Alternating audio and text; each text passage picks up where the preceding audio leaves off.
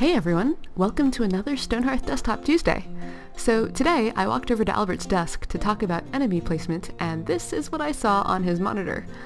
Yes, that's right, this is your very first look at Stonehearth's ranged combat. This is very much a tech demo. The archers don't have animations yet, so they're swinging their bows like tennis rackets, and we don't have arrows yet, so they're shooting logs at the goblins. What this does show, though, is that the basic archer AI tree is working, and line of sight targeting is working, and I look forward to sharing more about it with you when it's actually integrated somewhere in the game.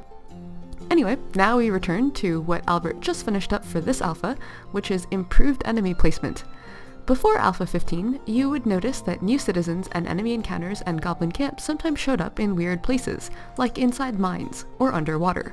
While this is very flavorful, it was completely unintended, so Albert unified our three placement algorithms into one newer, simpler, and more powerful algorithm. To understand how enemies are placed, we must also introduce two new concepts: player territory and the convex hull. Here's how it works. When you, the player, put down a building, farm, or stockpile, the area around that object becomes part of your territory. When it's time to put down something near your camp, but not too close, like an enemy encounter, the game draws a convex polygon around the objects that comprise your territory and picks a random location on this polygon to start its search for a suitable enemy placement location. To bias us toward the wilderness and away from your town, Albert takes all of your territory objects and calculates their centroid.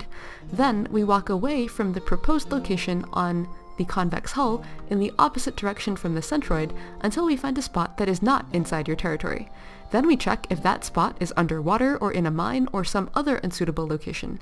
And if it passes all of these tests, we put the new object down there. This means that if you have two wildly disparate town areas, it may still be possible for a goblin camp to appear between them, but as long as you've staked out your territory sufficiently, it shouldn't be a problem. And that's it for this week. Alpha 15 is shaping up quite nicely. Play it on our Steam Unstable branch and let us know how it goes for you here or on our forum at discourse.stonehearth.net. See you next week!